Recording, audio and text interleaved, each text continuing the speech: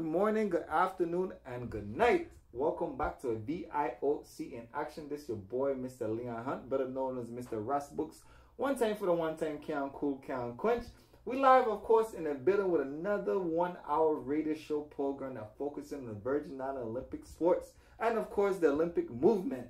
Of course, as we all know, like any other show, we have topics that talks about health, coaching, athletes, updates, and, of course, the Olympic movement. So as we all know, next year is 2020, actually in a couple of weeks. So in a couple of weeks, it'll be 2020, but a couple of weeks, or at least a couple of months from that, it would be the Olympics over there in Japan. That's what we're talking. Japan 2020 is the big show, and everything that we're talking about on this show is leading up to Japan 2020. So who will be there broadcasting all the live news to you guys? Myself, and of course my other host over there, that's in St. Croix, Mrs.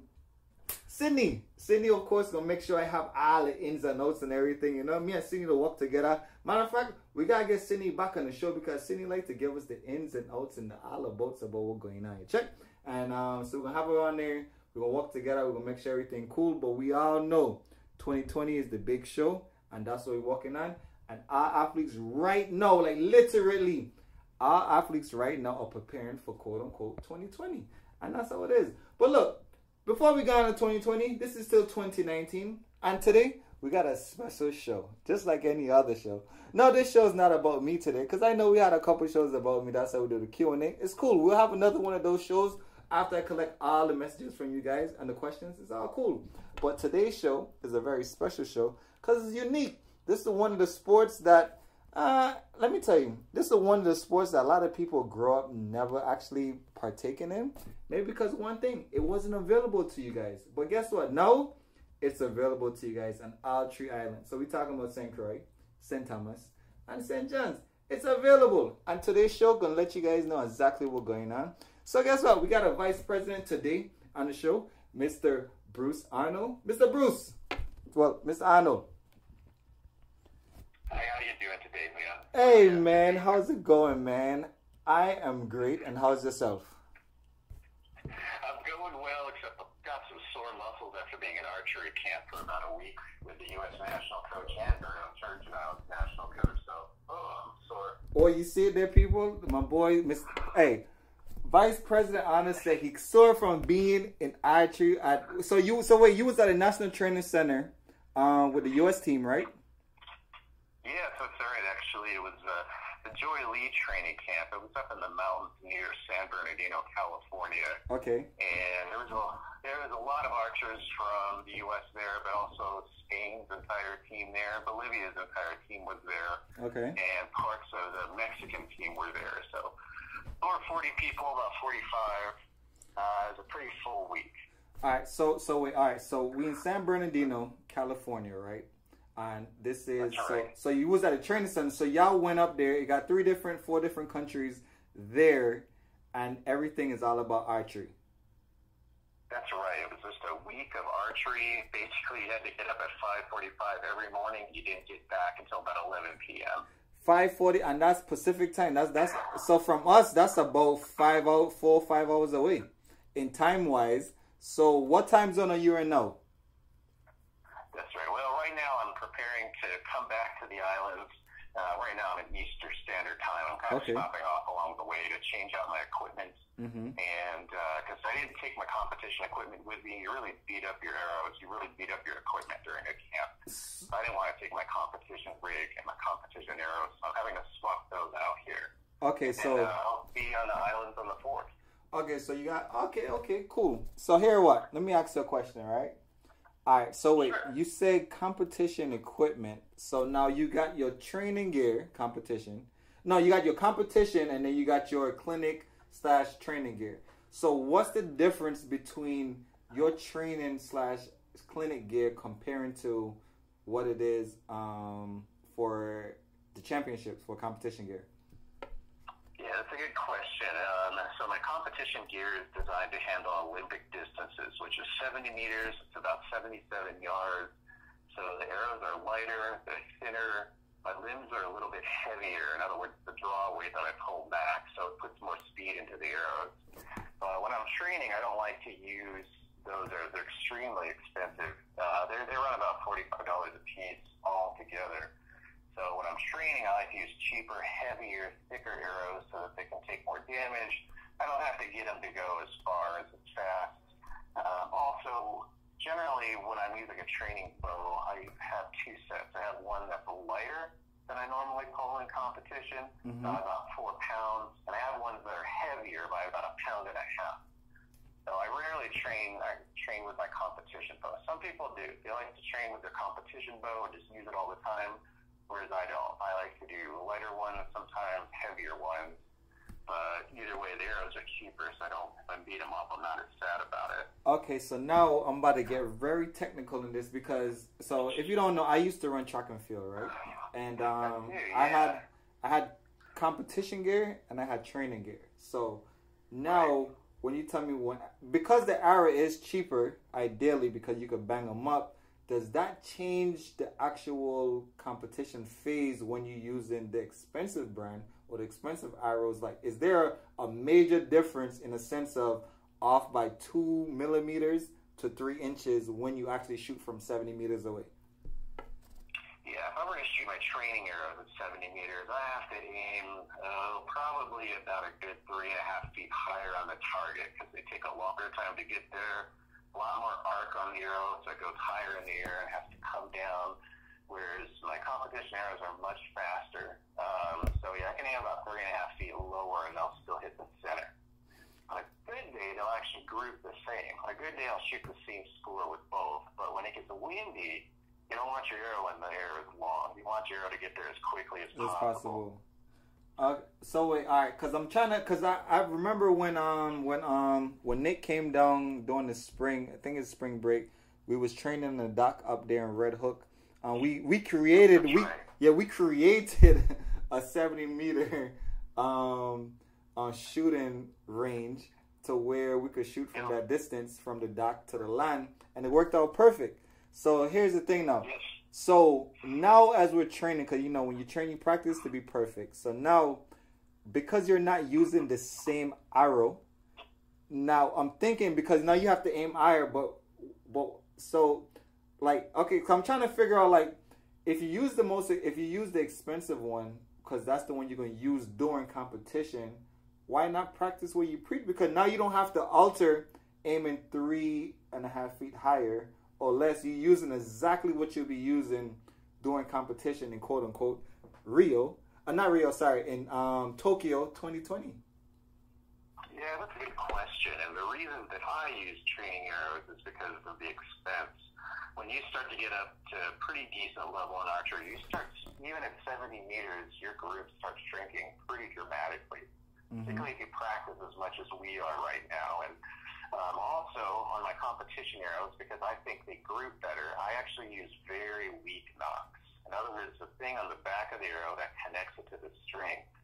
On my competition arrows, they don't offer very much protection. The trade-off is I believe they group better, which is what I want. I only care about my score.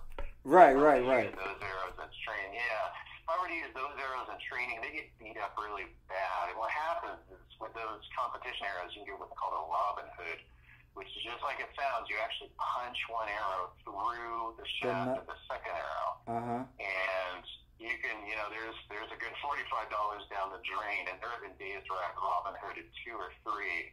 And like, this has got to stop, or I'm not going to be able to do this sport anymore. Yeah, I see. You can shoot yourself out to arrows. Right, that's right. It's really the only thing that's a continual cost for archery. Once you buy the equipment, I know people who use equipment that's 20, 30 years old. They don't care. They like it. They like the way it feels. But arrows, competition arrows are good for about 1 year. They start getting kind of worn. And you just don't want to use it a whole lot because it puts wear on them, starts changing the characteristics of the arrow. So I like to use training arrows that have heavier back end, and that way if they hit it, it doesn't really damage the arrow that much. And even if it does, I'm not as concerned about it. All right, no, that makes sense. All right, because I was going to say, like, when I'm out there, quote unquote, running around, I was a jumper, so I did long jump, triple jump, and high jump. Only thing I didn't attempt was the pole vault. But when I had my training gear, practice gear, you know, it wasn't as nice as what we had in competition gear. And usually when you have your competition gear, you don't, hey, I mean, I will have my competition spikes as well, but you know, you don't want to run out the spikes and you don't want to scuff your shoe and you don't want to get it as sandy. I jumped in sand for a living, but the chance that you just don't want enough sand that's in there. So I try to prolong the amount of sand that was in there. And the difference was, I guess it was unless it was the same shoe, unless I had a brand new shoe, that it was pretty much the comfort level on the type of shoe that I had at the time comparing to my competition one. So sound good to me. All right. So as we know, you're still training now. So here's the thing. So my question now is like, so you're VP. How does a VP and a current athlete, how do you do a good job of balancing? Because now when I get into balances, many of the athletes that are on all our national team are in university. So how do they balance training and quote-unquote education? So student first, student athlete. So they got the schoolwork and they got training. How are you able to balance that between being president and being an athlete and then your regular life? Because, you know, you're an adult, so many of the younger adults don't have that amount of challenges. That's right. Well, I have a full-time job also. I'm a professor, so I have to do that as well. But being a professor is kind of nice, and I get to manage my schedule. So I teach out in the morning, and then I can come home on those days and just shoot. So that's pretty nice. That works. And as far as my obligations to the Virgin Islands Archery Federation, there's two of us who work quite a bit in this area. The first is President Kevin DeMoore. He handles most of the finances, most of the negotiations. He's the one who goes to the world meetings. He's really kind of taken a lot of that over so that I don't have to do those things. Mm-hmm. I mainly at times handle communications, press releases. Really my job load is quite halved thanks to the amount of work that he does. So it all works in there. I'd still like to get in about 100 hours more per day than I get in now, but it's not too bad. So I remember when I was a coach, what's the coach name? Angelo. So, Angelo Reeves, yes. Yes. So when we was with Coach, I remember him telling me, I was like, so how many arrows does it takes to be, you know, a great archer? And maybe I can't remember, but I remember the number being 500 a day. And that's a lot of arrows. And I was like, how the heck you can shoot X amount of arrows a day? Because that's a lot of time. But I think, I could be wrong, but so now you can correct me. How many arrows should an archer shoot per day or weekly to be able to have that type of practice that you need for when you are in competition? Yeah, that's a great question. People ask that quite a bit because they want to understand the time constraints. If you want to be a regionally capable archer, someone who's able to go to, say, a state tournament, podium, really you can get away with something about an average of about 100 arrows a day. You can spread that out over 3 days a week, something like that. So it actually doesn't take a ton of commitment to get competent at this sport. You want to get to the Olympic level, generally the minimum is going to be about 250 arrows a day, and that's pushing it a little bit. But some archers actually like to practice fewer. They really want to practice just quality time. That's about what I get per day, about 5 to 6 days a week. So that's a typical practice spell for me. If I do 200 one day, I'll bump it up to 300 the next, something like that. My teammate, Nicholas DeMoore, he's in college. He shoots around 300 to 400 arrows a day, 5 to 6 days a week. He practices more than I do. He's a little bit more time than I do.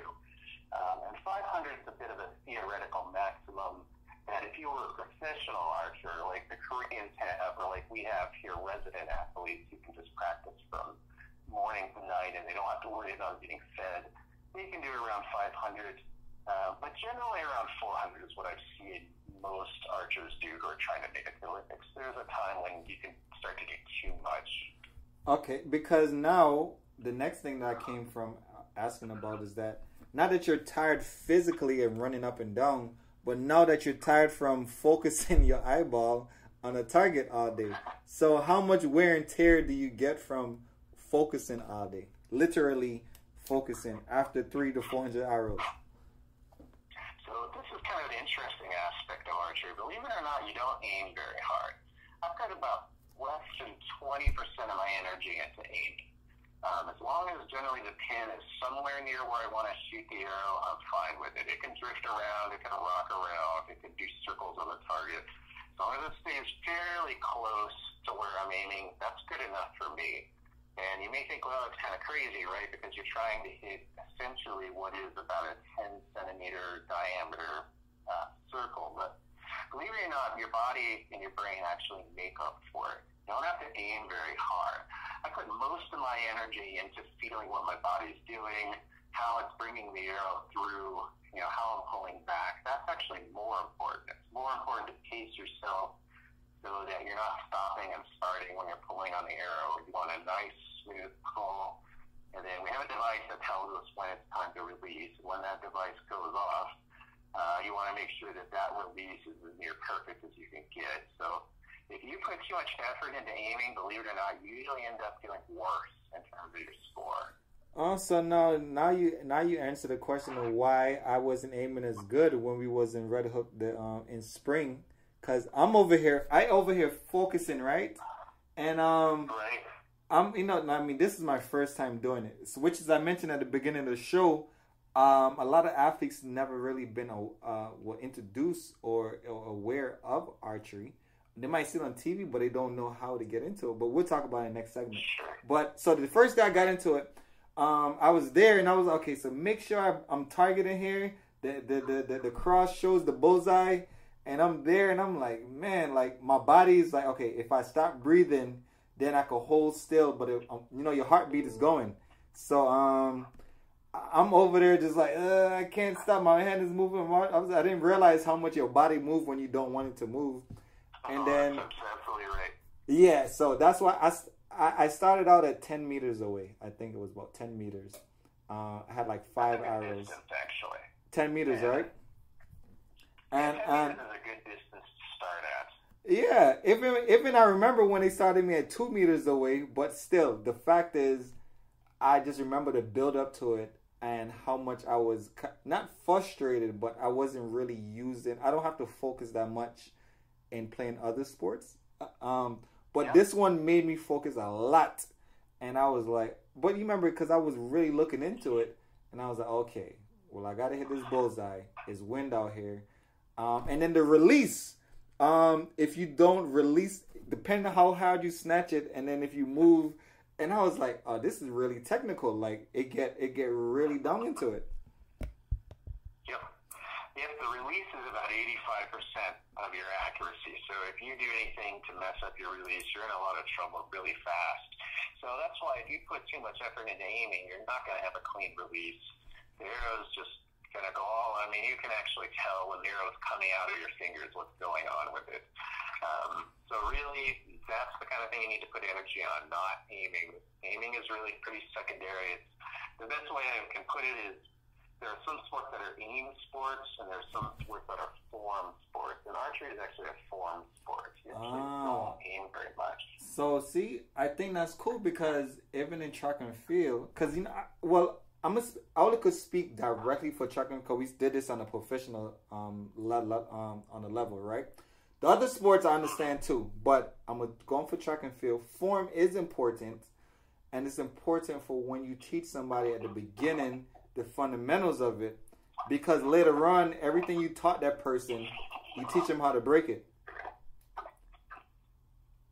Yep. You know? Right. And so, you understand, when those listeners who have done sports to a high level, they understand that the way you control your body is much more important than the way you control external factors. And aiming is kind of external to what we do.